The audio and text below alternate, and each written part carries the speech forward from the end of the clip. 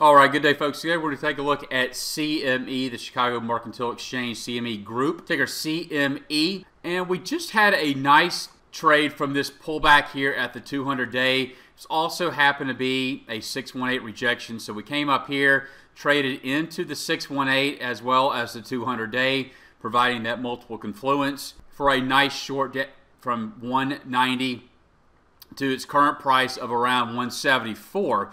But we have been alerted to a possible change in the tide, and we're now shifting our focus for a potential trade to the long side, or i.e. bullish on CME.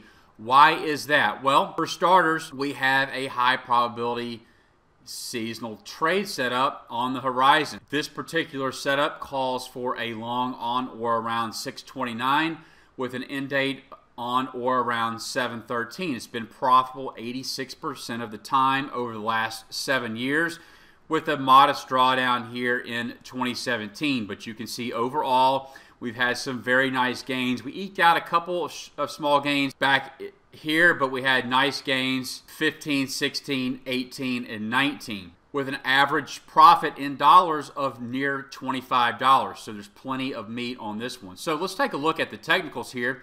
And if we take a Fibonacci retracement from this last swing high to this last swing low back here in January of 16, we now have a couple of levels that we can key off of. And notice that the 50% retracement level lines perfectly with these past areas of price structure. What is price structure?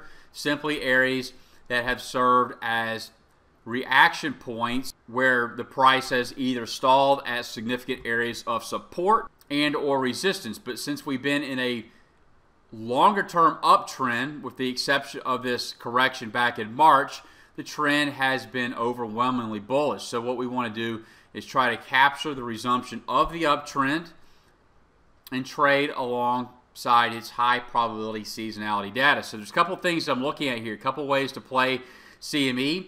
That is, one, set you some price alerts here at the 155 to 153 area for a retest back into this area. Doesn't mean that we'll get long as soon as we trade into that area. We would like to see some confirmation that indeed this level does hold.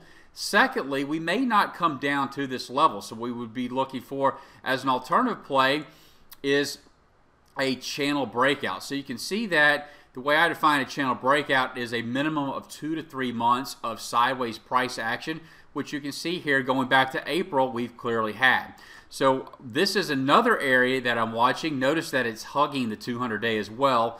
So if we do get a breakout to the upside, that would be another way to take advantage of the trade. So we got a couple situations. Either A, waiting for the market to come down here at 153 to 155, which is what I would prefer. We get a much better value or discount buy at these levels, but we may not get that breakout down to that level. So what we'll be doing now is waiting for a potential breakout to the upside, which would push us through the 200-day level. Now, how do we play the sideways channel? It's very simple.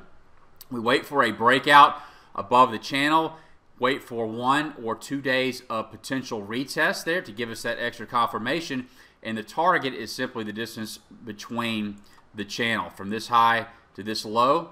And so we can measure that up, and notice that that will take us clear up here into these recent structure highs up here around the 220 to 225 area. So remember, we're looking for a breakout in the 190, 195 area, average profit of about $20, which would take us up here in the 215 to 220 area. So that's a couple ways that I'm going to be looking at CME for a potential trade to the long side. So hope it helps. Good luck, good trading, and we'll see you on the next update.